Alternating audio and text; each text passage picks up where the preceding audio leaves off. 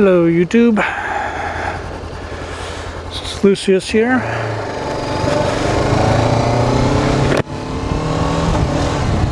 It's a decent day here in Ohio, right around 55 degrees. Sunny and warm enough for me to get out on the bike. I am currently riding a 2014 CBR500 all black version. You can see I've only got about 667 miles on it right now. And even though I just started doing this moto vlogging stuff, I am going to be switching bikes very soon. I think this Honda is very fun to ride, and it does great around town. It's okay on the highway. I mean, it'll definitely keep up with traffic just fine, and it can go faster than most traffic, but still not what I feel like is a good highway commuter. Luckily, I don't have to commute that often. But I have been dreaming about moving up to a larger bike for a while now. Specifically the Yamaha FZ07. MT-07 as it is pretty much everywhere except for the US. Right now it's a Saturday, and hopefully by this coming Wednesday I'll be riding the new bike.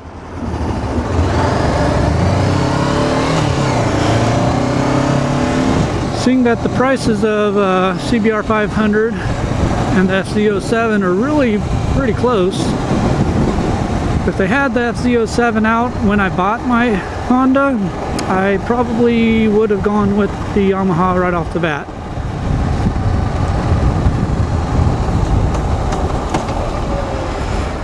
I'm taking a little trip to the motorcycle dealer where I bought this bike and where I'm getting the new one. Had a service on this bike just earlier this week. Made the same trip, but it was raining on me the whole time, so my bike is actually the dirtiest it's ever been.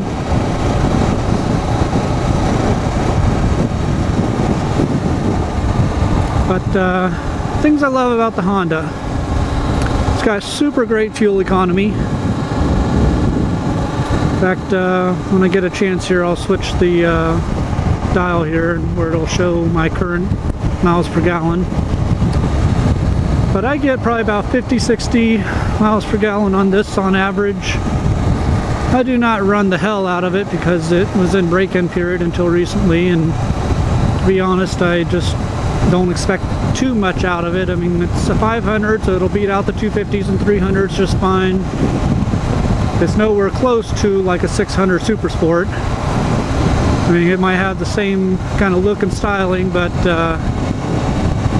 doesn't have that same get up and go. It doesn't have that surge in power, you know, when you hit like 7,000 RPMs or anything like that. That's actually kind of one of my problems with the bike, is I feel like it looks a lot faster than it is, and that sort of bothers me. Still, it's a very comfortable seating position. I'm very upright, as you can maybe tell by the video. I am not tucked over or anything like that, and so it's very comfortable.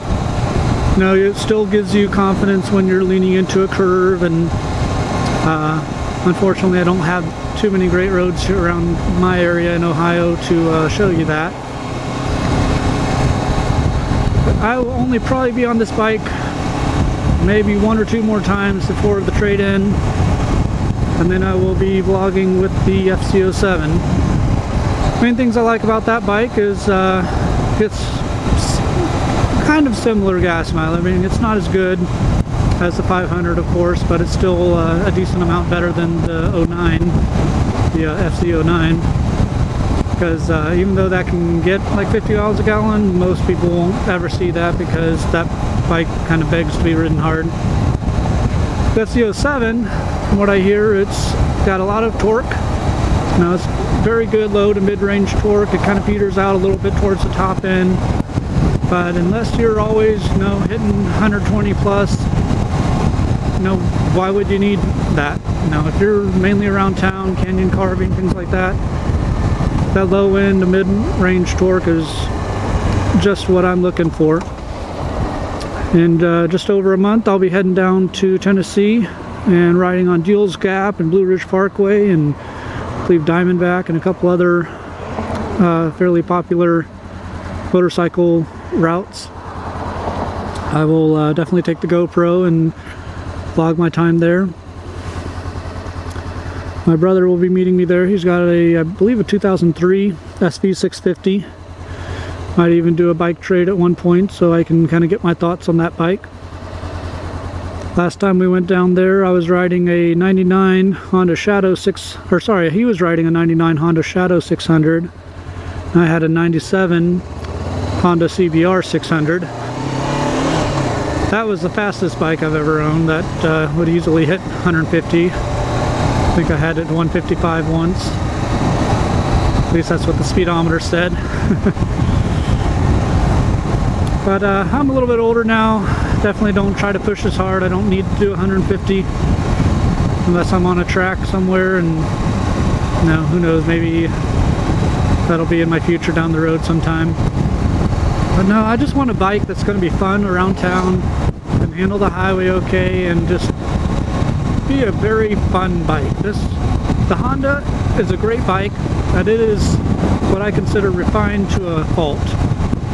It is very reliable, good gas mileage, very smooth, handles well, seating position's good and everything, brakes are fine for its size. It does everything very well, nothing super great. You know, it doesn't blow me away in any aspect. I'm you know, 5'10", 220, so I'm not exactly the lightest rider for this size bike. I personally do not think that this will get the front wheel up in the air. I mean, maybe under just the very perfect circumstances it might. But it hasn't even hinted at that before for me. I know the SC07's a different story. That thing likes to put the front wheel up in first and second gear, and sometimes even in third. And I'm going to find that out for myself hopefully later this week. Granted, I'll be in the break-in period, so I'm not going to vlog it right away. But no, I'm very excited to be switching out motorcycles here shortly. I've set a goal. If you notice, I've got 670 miles on this right now, and that took a year, almost a year to do. I definitely didn't ride nearly as much as I thought I would, and I'm definitely going to make a change this year. Getting a brand new bike right before a intense motorcycle trip, it's not always the best idea, and I really don't want to hit my 500 or 600 mile mark and need a service while I'm still on vacation. So I've set the goal to get that 500 miles in the next month, and then I've already scheduled my service. I haven't even brought the bike home yet, but I already scheduled my service because the service department here is already 3 weeks out in scheduling.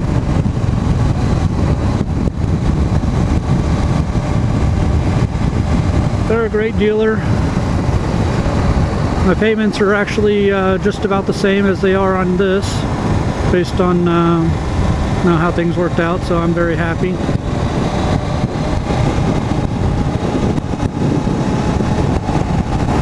If you're looking for your very first motorcycle, I would say that the CBR500 is an excellent choice. Any of the Honda CBR 500s, because they'd have 3 different models. They've got an X, an F, and an R. They're all basically the same, even though I believe it's the X, I believe, that has a little bit more travel suspension that's meant to handle off-road slightly better. But very smooth throttle delivery. I mean, okay, I'll downshift a little bit just so you can see. It'll get up and go, but it's not going to surprise you. It's not going to scare you.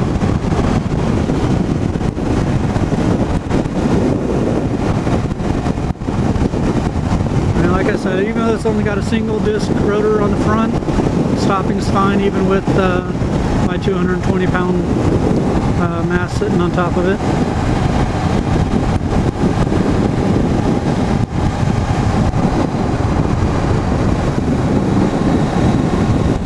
And I just realized I forgot to turn on my Bluetooth.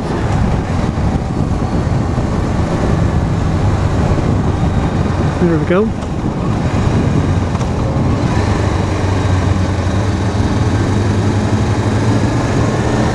I love that. I'll have to do a review on this Bluetooth when I'm on the trip next month. So I'll be doing the communicator with my brother so we can talk back and forth while we're riding. That'll be a first. The first time out when we did this trip, when you couldn't talk to each other when you're riding, it's not much different than riding by yourself. And I just think being able to talk, you know, it's going to add so much to the experience. 4:36. I'm not even sure how late the dealer's open on a Saturday. Hoping I get a little time to walk around there.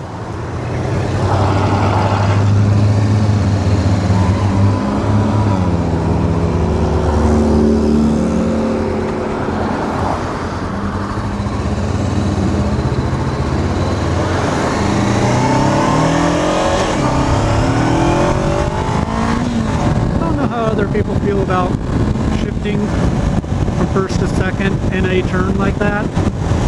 I just feel like first is just too short of a gear to hold it any longer. As long as they're smooth with it, it shouldn't upset the bike too much. But I'm going to Harding Park Cycle here in Canton, Ohio. It is a pretty large dealer. So Honda, Kawasaki, Yamaha, Suzuki, and I think they're closed already. I can at least look at their hours for next time. Yeah, they're definitely closed. What are their hours? Saturday, 4 o'clock. Alright, that's fine.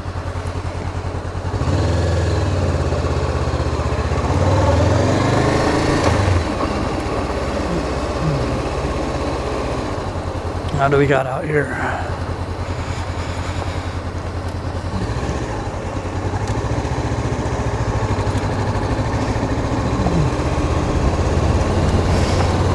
Well, it was a nice little trip down here, if nothing else.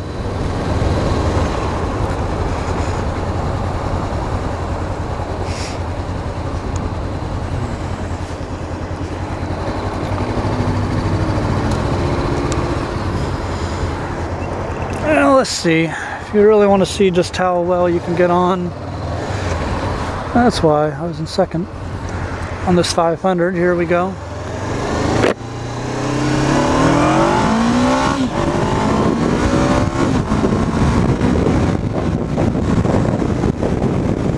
That was 68, pretty darn quick. These do go up and down these roads quite often, so I don't really want to push it any more than that.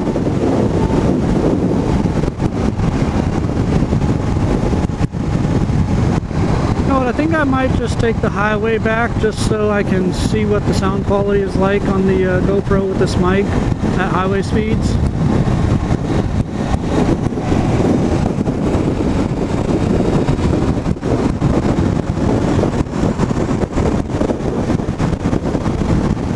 I was doing the clutchless shifting there on that acceleration. This bike does it very easily.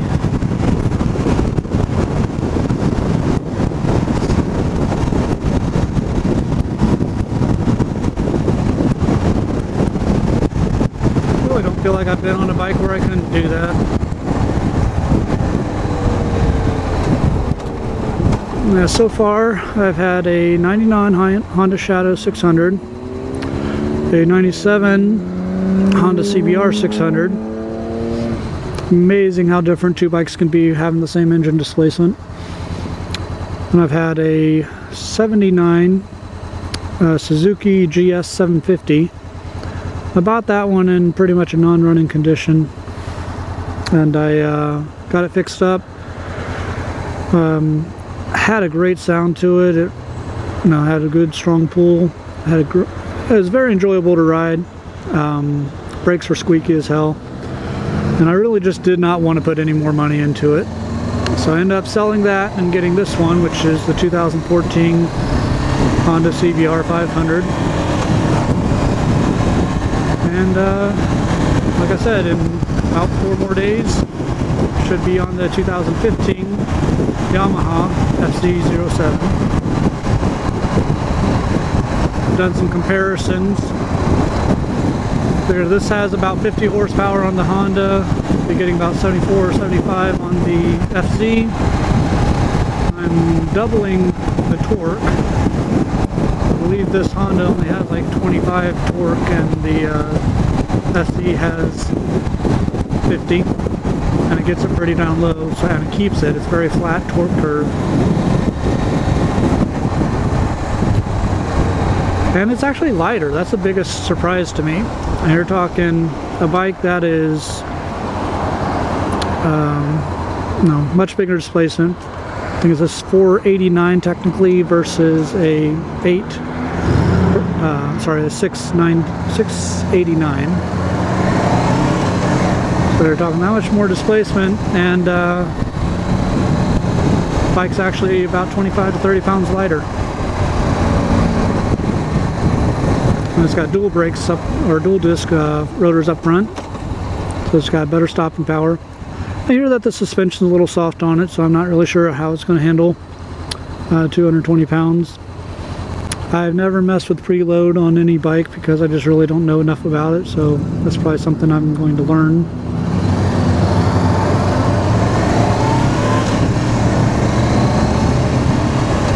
I hope I closed my pockets. I did not. Wallet's still there. Cannot believe I didn't close my pockets. And obviously my phone's still there because I'm still connected to my Bluetooth. Next time I stop, I definitely have to close the other pocket. Dropping my iPhone on the street here would not be very fun.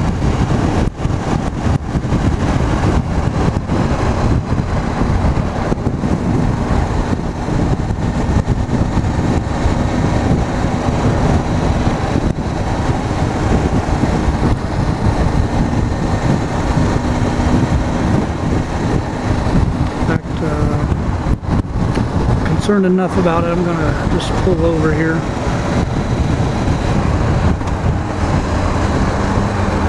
And gravel, yay.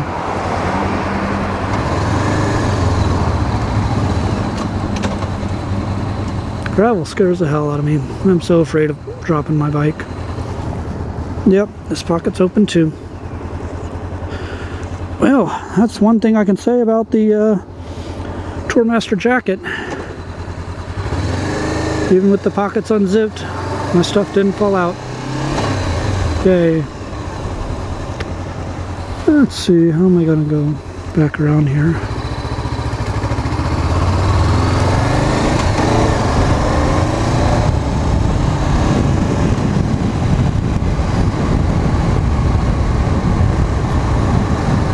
Any luck, this road will just take me right back out.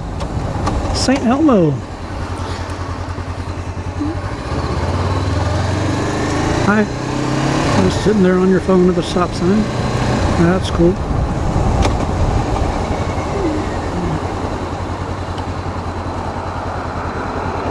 Alright. Oh man. If I wasn't sitting on gravel, I would have kind of taken off there.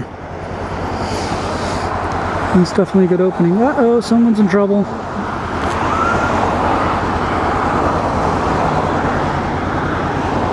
It's not even trying to pull over. What the heck?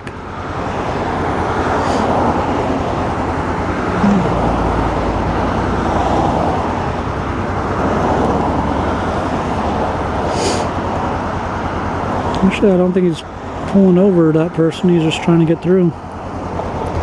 Which lane are you in, guy? I mean, you're like on the line.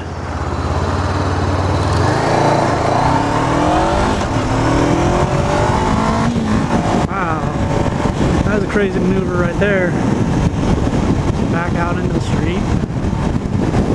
There's a 4-lane road here, and he backs out into the street.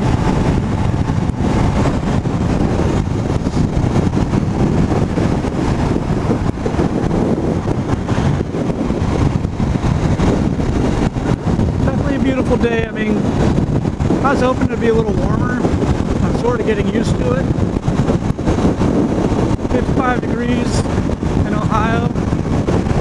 Feels warm compared to what it was, so police are definitely out. I think I'm being a good boy.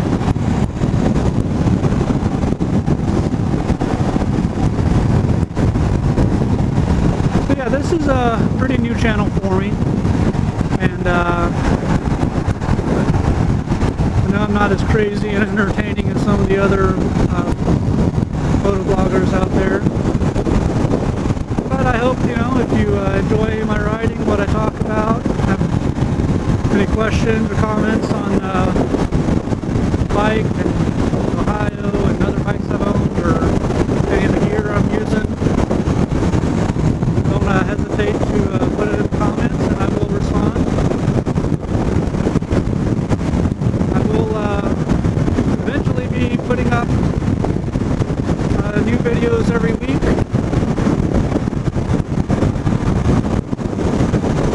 I might not put up the videos if I just have a whole week where I can't ride.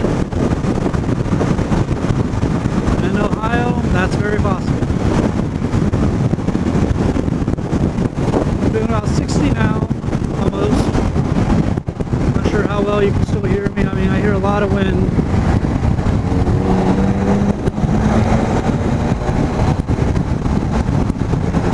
But I think it's actually pretty quiet inside the helmet for the microphone. See.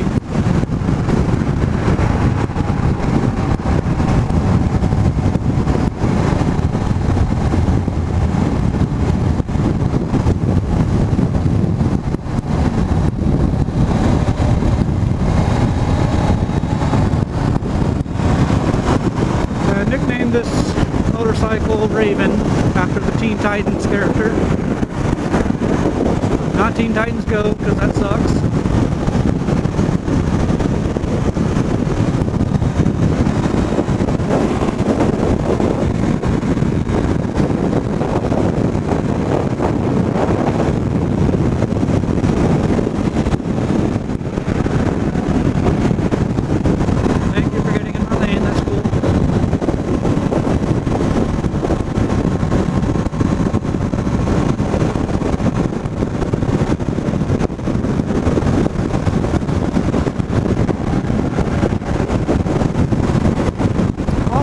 Anybody else out there that does vlogs and different YouTube videos, let me know about editing. I am going to attempt to do some editing on these videos before I upload them, but something I think that improves greatly with time. Just let me know what you think of the videos I put up. If you have any suggestions, tell me what kind of software you use. Anything that might help me make this channel a little better for everybody.